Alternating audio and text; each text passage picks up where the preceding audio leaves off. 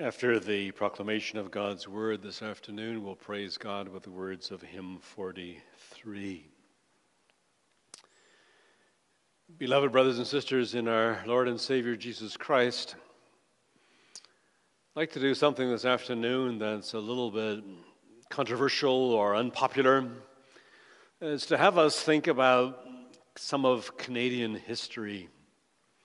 It's not so popular today. We live in a world of cancel culture. We live in a world where people want to revise history and talk about it all in the light of residential schools and in the light of statues of John A. Macdonald and whatever else. But there's a word in verse 10 of Hebrews 2 which does remind us, and it's helpful. Canadian history is helpful for us in this.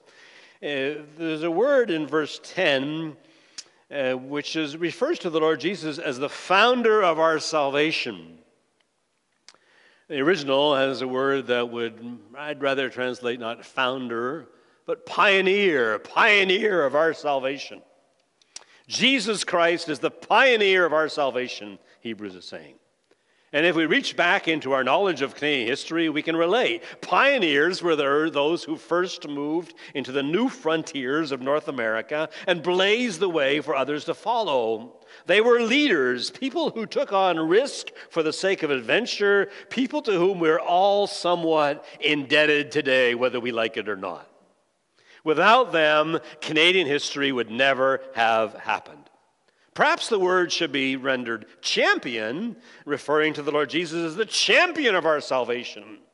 After all, it was not Canadian history that defined Greek culture and language, but it was the Greek history that the author of Hebrews had in mind. And the word probably referred back to Greek mythology and how a Greek god would be a champion who would serve as a hero or a liberator who would open up a new path for the people. In any case, the word is much more than the ESV's founder. Jesus does not found Christianity. Jesus blazes the trail. He is the pioneer. He does more than found it. He makes it possible. He opens the way. Without him, nothing would have happened of this. Even as pioneers open up the path to a new world, Jesus is opening up the way for us, a glorious way to a new heaven and a new earth.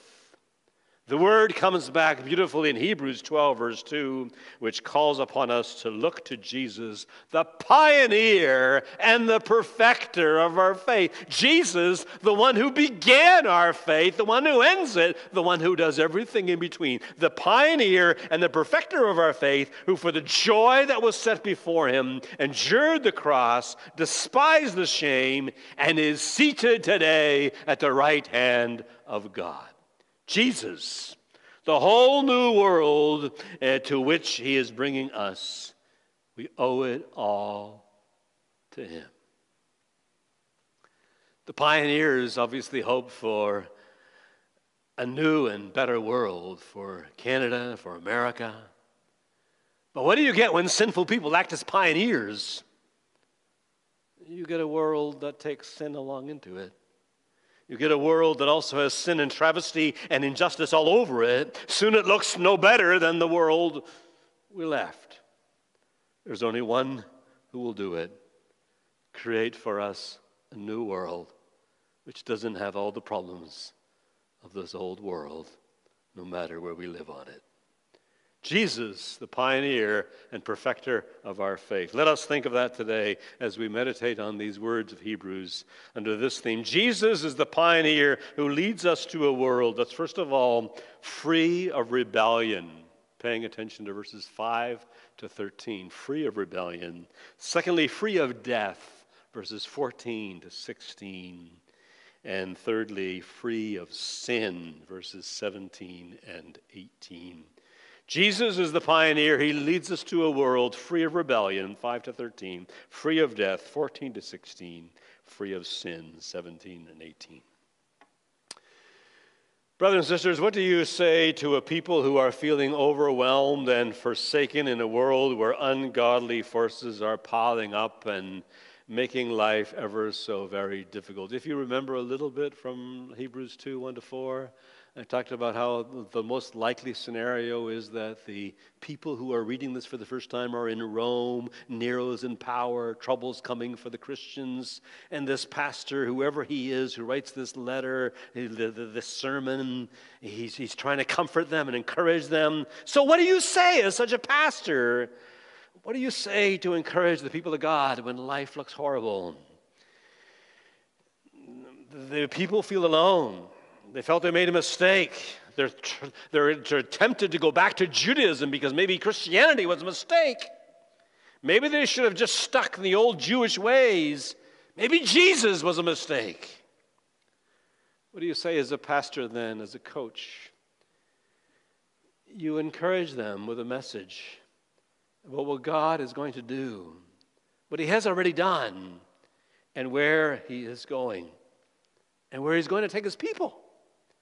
It's nowhere more apparent than in the person and work of the Lord Jesus. That's what Hebrews is saying. Because look, chapter 2, verse 1 to 4 is really an interjection in the argument, in the larger argument of Hebrews. Chapter 1 ended with this remark about the angels and said, "Are they not all ministering spirits sent to serve for the sake of those who are to inherit salvation?" He was talking about angels. And then in chapter 2, verse 1 to 4, this preacher who's writing this sermon, he's getting excited. He wants to apply it, and so he says, don't drift away from this message. But he comes back to his message in verse 5. He talks about angels again in verse 5, and he says, "For it was not to angels that God subjected the world to come." It was not to angels that God subjected the world to come. The author of Hebrews is working with his Bible. He thinks of Psalm 8. He recites it. "What is man that you take thought of him, or the son of man that you should care for him? You for a little while made him lower than the angels and crowned him with glory and honor. You put everything in subjection to his feet." Hebrews is thinking about that, and it says, it wasn't to angels that God subjected everything. Psalm 8 is an expression of astonishment that God has bestowed so much honor upon humanity, remembered and cared for by the Lord, created little less than a heavenly being, crowned with glory and splendor. The man and the woman were given the status of creature king and creature queen with responsibility for the ordering of the creation under the lordship of God, the creator king. Psalm 8 is, of course, a reflection of Genesis 1. Stewardship over the earth was man's mandate. Subduing and ruling was his and her task. The beginning of the story was terrific. The sequel was awful. It was a story of human rebellion with the punishment of death for sin. But notice what part of Psalm 8 is of particular interest to the preacher. He seems to be particularly interested in the last part of what he quotes, putting everything in subjection to his feet. He highlights this verse in verse 8 and underscores its absolute character by using a double negative. Now in putting everything in subjection to him, he left nothing that was not under his control. He wants to emphasize this part of Psalm 8. You put everything in subjection under his feet. Everything. Every part of God's wondrous creation, the heavens above, the sea below, the earth all around, was to be subject to man. His task was to explore it all and develop it all in the name of God and his glory. But the pastor who writes these words immediately realizes that this is far from today's reality. In that world of Rome where the people are cowering, in our world today, where Christianity isn't looking too great. This is far from reality. And so he says in verse 8, at present we do not yet see everything in subjection to man. We don't yet see everything in subjection to Christians, do we? He looks around, he sees Rome in control of the world, Nero ruling and threatening the Christians, Christians treated not as kings and queens, but as criminals and convicts. Today, too, what do we see of this? It's not much different. Rather than ruling the prevailing times and forces, we are being pushed to the margins of society, fearing the day when persecution returns. It's coming for the people of God. Now, we don't yet see everything in subjection to us. But notice what this preacher, pastor of Hebrews does.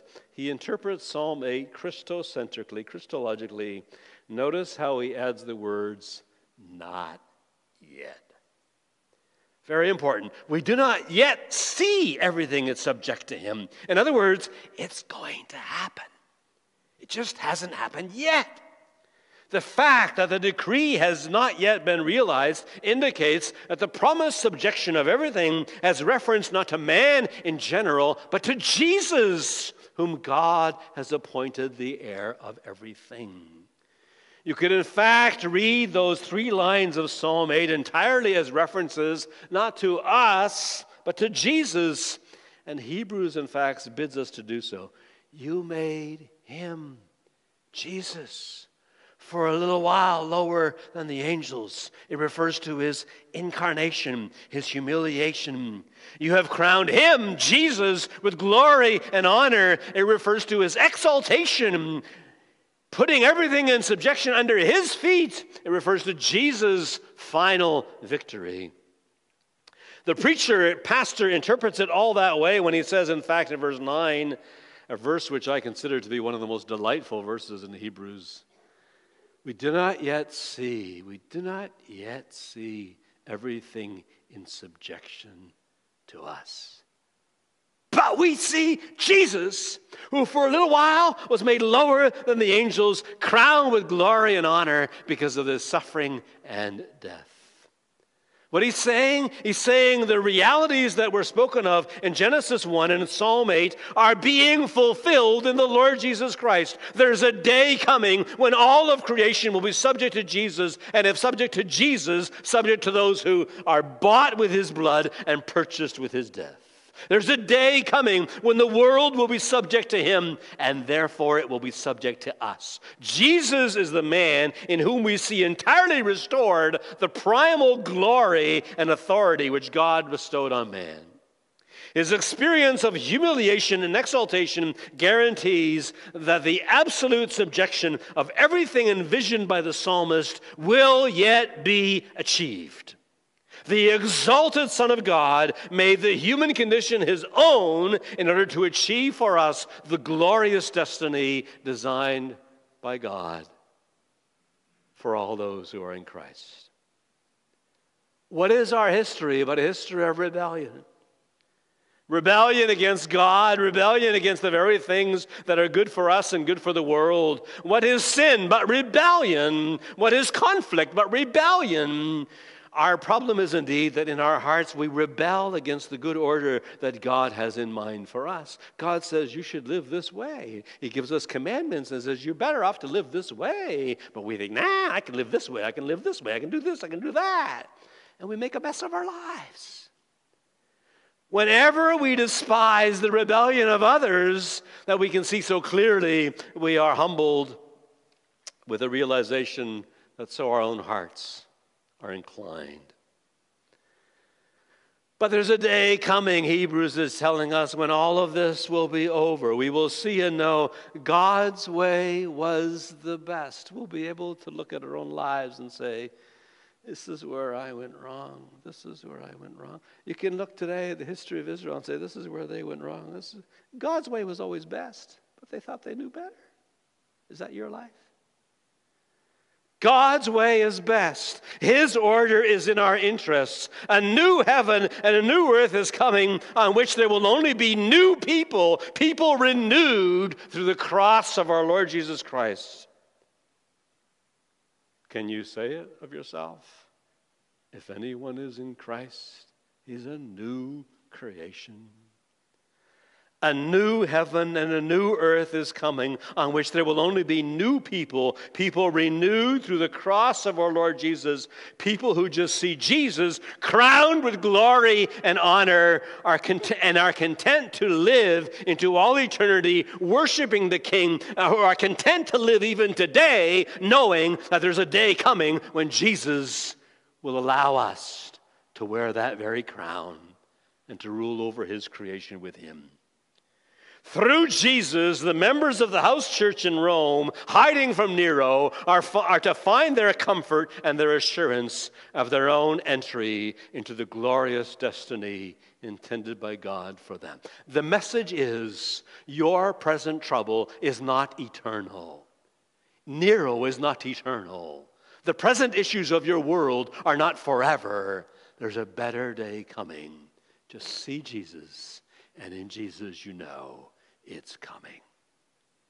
You want to see a picture of what this might look like? Well, look at our Lord Jesus in the time when he was a little while lower than the angels, when he walked on the face of the earth. See what he does in the Gospels. Have you ever looked at it from this perspective? That Jesus is just bringing all of creation subject to him. When our Lord was here on earth, he exercised exactly the dominion that we never managed to exercise. He had dominion over the fish. He could command them.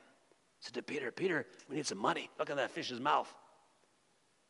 He had dominion over the birds, over the wild beasts, the seas and the wind. When he commanded them, they were still. He even healed the sick. He raised the dead. All of creation was subject to him. They all obeyed him.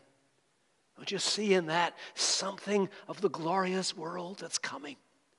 When he will banish everything that rebels against his rule and authority, everyone who dares to say anything contrary to what is true. The dominion he had when he walked on the face of the earth is the dominion he has today. We see Jesus and the dominion, the total dominion he will have over that new heaven and that new earth. That's why we should not see all of this as entirely future. It's not only true in the new heaven and the new earth, it's true also today. All the good things we enjoy today, every one of them, we owe to him, our Creator, our Lord Jesus Christ. Even in whatever pain and suffering the people of God experience now, and there's lots of it, they're called to lift their eyes and see Jesus crowned with glory and honor. Yes, this is happening to me now, we can say. But Jesus is still crowned with glory and honor. He knows where this is at. He knows where this is going. He's leading this world and he's ruling it, bringing it to a better future. What the pioneers ultimately could not do, what the fathers of Confederation ultimately could not do, because they were all just sinners, and you can rewrite history again and again and again, but they're all just sinners, and they all made mistakes, and Jesus, the pioneer, will do. Lead us to a world founded on the principles of justice and equity. Lead us to a world in which one race will not be trampled over by another race that considers itself to be superior. And new people composed of all races, all tribes, all languages, rich and poor, young and old, will be around the throne, giving praise to a glorious and gracious God and his wonderful Son, our eternal King. And then in verses 10 to 13, the pastor makes it clear that Jesus did not do all this for his own benefit. No, he's united with his people. He did it for us. The objective, as verse 10 makes clear, was to bring many sons and daughters to glory. He wasn't just looking after his own skin. He was bringing many sons and daughters to glory. Jesus is the great pioneer, the great champion, who has all these people with him, whom he is bringing into this wonderful world where all rebellion and sin will be a thing of the past. He's one with us, we with him. Hebrews takes 3 Old Testament passages here, interprets them Christologically and ecclesiastically. Verse 11 first says, he who sanctifies and those who are sanctified all have one source. In verse 12, then, with his quotation from Psalm 22, Jesus is the one who strides into the assembly to declare God's name to his brothers and sisters and lifts his voice in songs of praise to God when the congregation gathers for worship. He's not ashamed to call them brothers, saying, I will tell of your name to my brothers. In the midst of the congregation, I will sing your praise. And in verse 13, quoting Isaiah 8, Jesus is the one who expresses trust in God as the dominant disposition of his life. I will put my trust in him. That was his strength. And in 13b, through Isaiah 8 again, Jesus is the one who puts his arms around others and says, here am I and the children whom God has given me.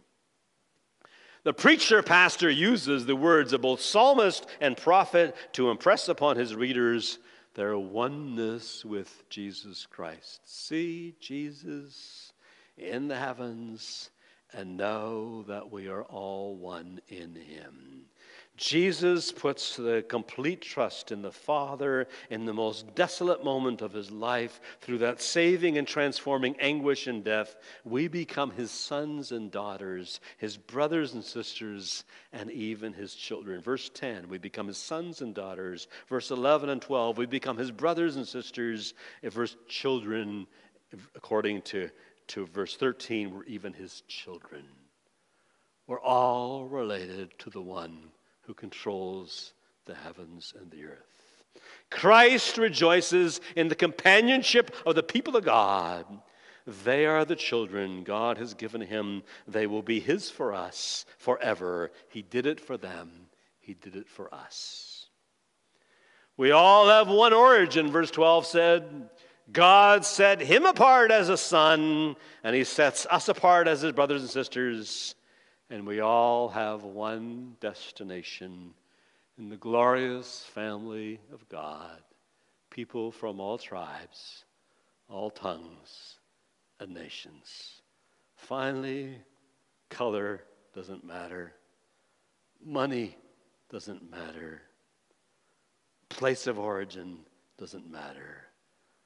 We finally reached a new world that pioneers could never, ever bring us to. And what was the purpose of all of this? Jesus shared our humanity, not only so that he might free the world from rebellion, but also so that he might destroy our adversary, the devil, who held the power of death. He frees us from death as well. Look at verses 14 and 15. Since therefore the children share in flesh and blood, he himself likewise partook of the same things, that through death he might destroy the one who has the power of death, that is the devil, and deliver all those who through fear of death were subject to lifelong slavery. Here the image shifts somewhat. Here clearly he's not so much a pioneer as he is the champion who comes to the aid of his people. Now he's more like a figure out of a Greek mythology, a Hercules kind of figure who comes in and beats up the devil, and he's locked in mortal combat with a fearsome adversary who held the power of death. Notice that not just death, but the fear of death holds people in lifelong bondage. It's really quite ironic that the people who were destined to rule over all creation should find themselves in the position of a slave, paralyzed to the fear of death. That's the depth of our fallen condition. We were meant to be kings and queens, but we became these cowards who were paralyzed because one day they might die. But this is the human condition. For the first readers, persecution was on the horizon. They all knew it meant physical suffering. It might mean death. Even aside from that, all of life is followed by death, isn't it? But if Christians knew of comfort in the face of death, unbelievers in the first century were terror-stricken when they thought about death. Euripides, for example, an early Greek writer, says about death, this other life is a fountain sealed, and the deeps below us are unrevealed, and we drift on legends forever. We drift on legends forever. Today as well, the fear of death is present wherever there is life. Subject to lifelong bondage, he says. That's what it is, this fear of death. I recall being a pastor in British Columbia, and the local funeral director, one day we're driving to a cemetery together to bury someone, and the funeral director says to me, "It's always a pleasure to do funerals for your people." I thought it to be a curious statement. When I asked why, she said, "Well, other people come in here and they are angry and they're belligerent and they're so without hope that they're totally unpredictable. But your people are kind and at peace, and they just want the best for their dear ones who have passed on." So it is. Every grave, every death, every funeral, every cemetery, every illness reminds us we are mortal. You can be young and be in denial and think you're going to live forever. But before you know it, 20, 30, 40, 50 years have passed. And you know that one of the next stages is going to be death. Death is the fear of the future. And this, they say, is the true appeal of a real late-night party. It's a vain attempt to create a little bit of eternity. Death and the fear of death is behind all our fear of illnesses, diseases, COVID, war, trouble with residential schools, you name it. It all has to do with this lifelong bondage to death. But this is reality, brothers and sisters. We either confront death early in our lives in the face of the cross and the resurrection, knowing Jesus as our only comfort in life and in death, or we will fear and cower and hide and weep uncontrollably in the face of this horrible enemy every day for the rest of our lives. It is indeed a lifelong slavery from which only Jesus can save us. Jesus is the one who will finally bring us to a world where the fear of death is no more. He became locked in mortal combat with a fearsome adversary who held the power of death. He overthrew the devil in order to release those whom this evil tyrant had enslaved. Jesus is the champion who secured the deliverance of his people through the suffering he endured. He arose, and he alone now has the keys of death and Hades. He leads us to a world not only free of rebellion and death, but also free of sin.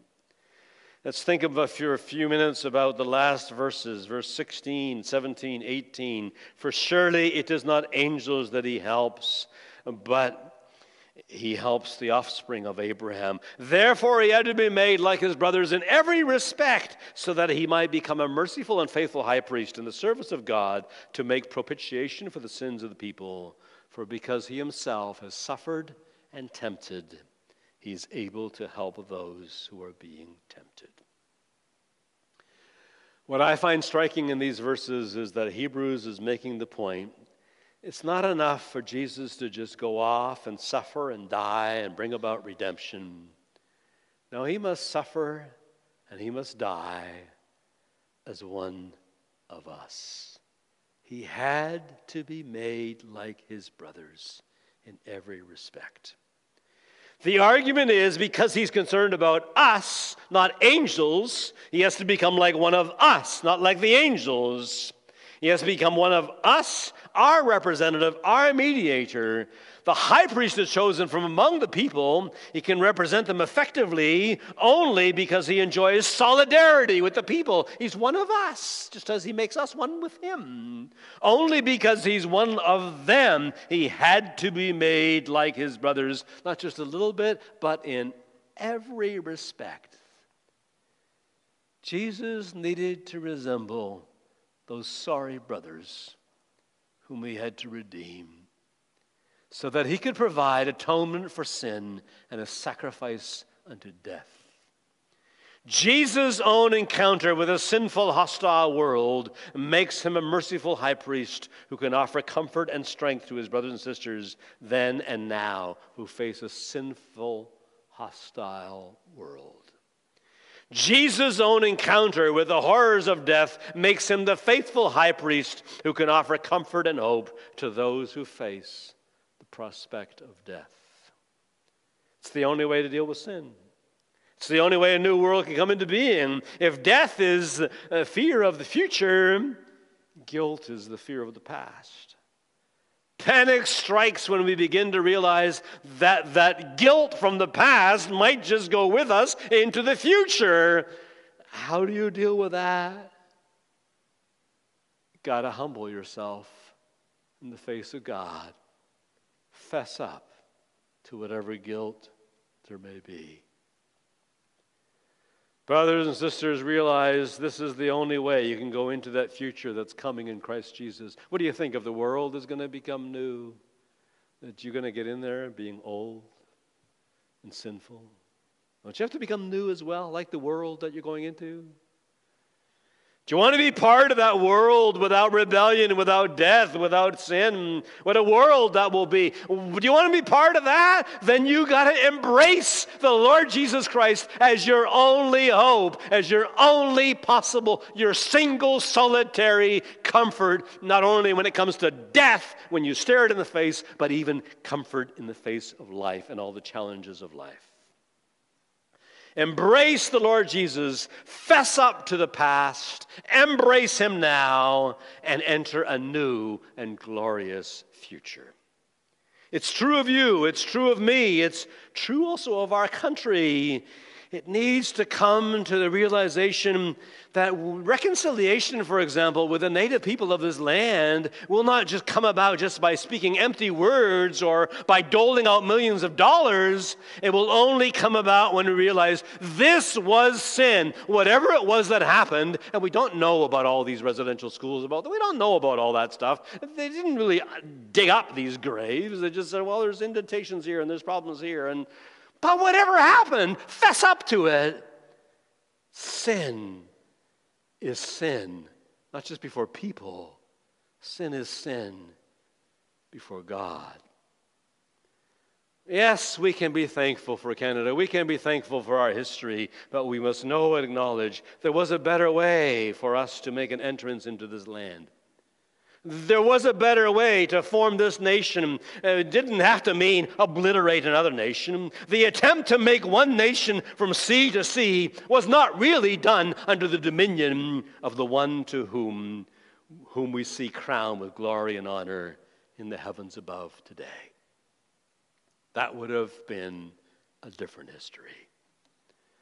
Realistically, though, that future ideal world we all hope for will not come about unless and until it happens through the one who is today crowned with glory and honor. Our comfort is not just that he will reign then. No, he reigns now, and he will bring us into that future. We see him with the eyes of faith, and because we see him, we see that world coming free of rebellion, of death, and of sin. We see not only a new heaven, glorious picture, we see a heaven united with an earth, a new heaven and a new earth. Take this world, get rid of COVID, get rid of hospitals, get rid of cemeteries, get rid of funeral homes, and you have this new world. But add into it the fact that this new world will be completely under the division, under the reign of one King, one Jesus, and Jesus alone. Jesus does not just lead us into that future world. He's the one without whom it will never happen. He shapes it, he forms it, he defines its constituents and its citizens with his own cross. We owe it all to him, our brother, our Savior, our priest, our champion, our pioneer. And all God's people said, Amen.